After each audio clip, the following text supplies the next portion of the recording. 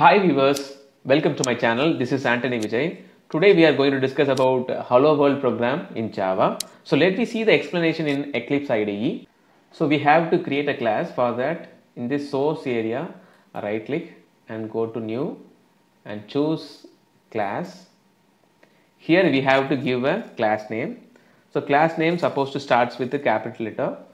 So I am using Hello World. Okay, this is the name of the class. The Eclipse will create two lines automatically. The two lines are automatically generated.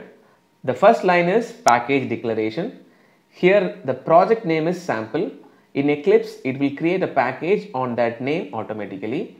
The syntax for package declaration is we have to mention a keyword package space and the package name. Here the package name is sample. This is called as declaration of package. Next line is very important, that is we are going to create a class. Okay, so Eclipse will create this class automatically.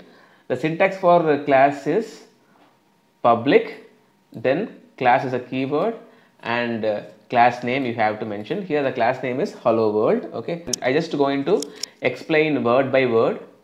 So here public is an access modifier, makes the class globally available, and the next one is class. Class is a keyword for creating a class. Class name is a user defined one, so we can create a name with our own idea.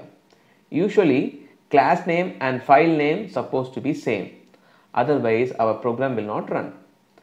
Okay, so here class name is Hello World and the file name also Hello World, so it's supposed to be same. Okay, next line is a very important line, that is creating a main function.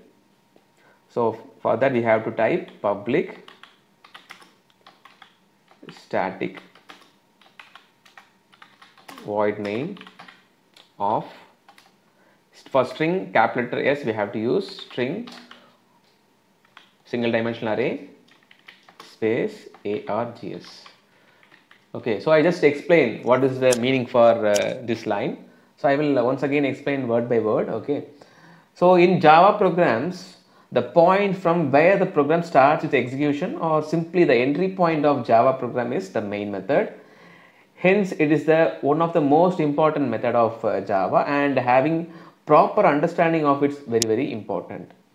So I will explain it one by one. So when I talk about public, it is an access modifier which specifies from where and who can access the main method.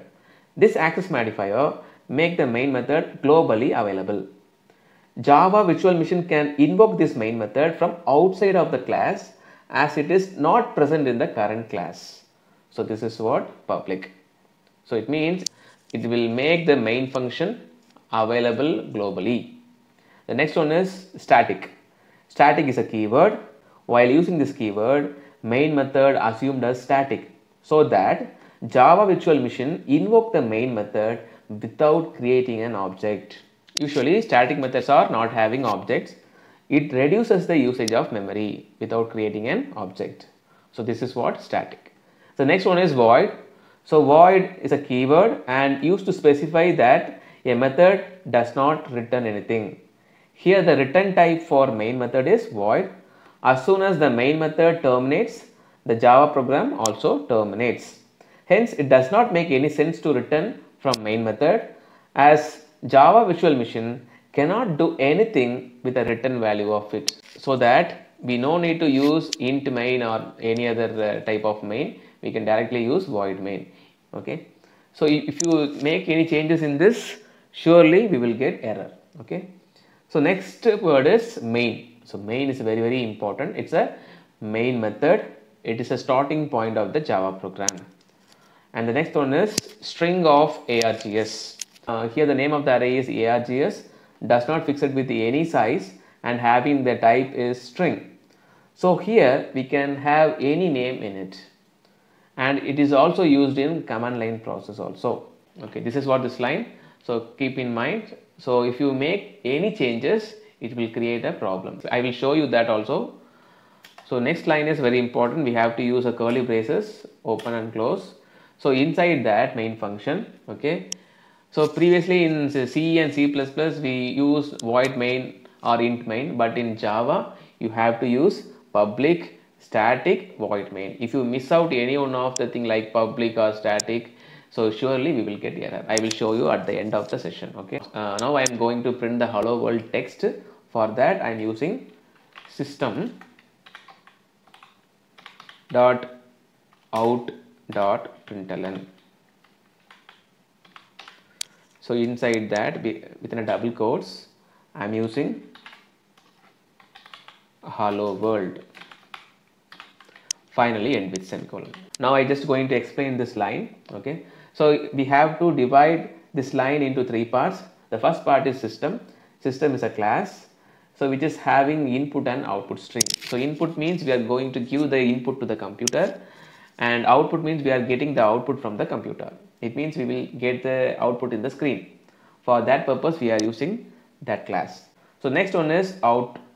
So this is an object of print stream type, which is a public and static member field of system class. So it can deal with the printing the text and all. So we can assume that system.out represent the standard output stream. So finally println. Println is an upgraded version of print. It prints any argument passed to it and adds a new line to your output. It means it will print line by line. So here ln means line. Okay. So here I am going to show the output of this program. I run the code. See, we are getting hello world. Okay. If I give one more line, system out dot println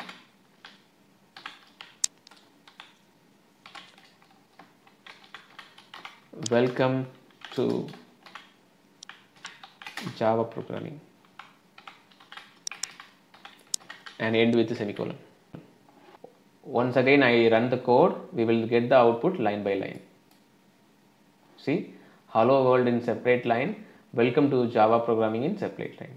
So this is what hello world program. Okay, so in the upcoming session we will going to see about how to create an object. Okay, so guys, if you are having any queries, just mention in the comment box. I will clarify your doubts, and if you want to take any new topics, just mention in the comment box. I will surely handle in the upcoming sessions.